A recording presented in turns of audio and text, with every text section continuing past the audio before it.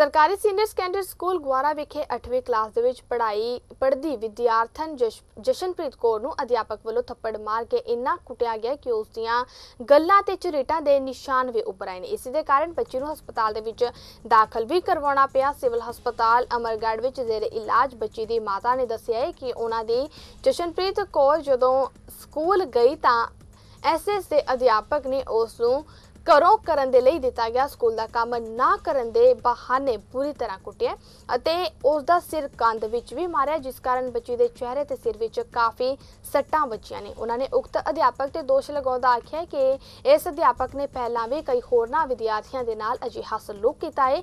इस संबंधी पुलिस का कहना है कि MLR रिपोर्ट के आधार पर उन्हां वल्लों अध्यापक के खिलाफ बनदी कानूनी कार्रवाई की जाएगी।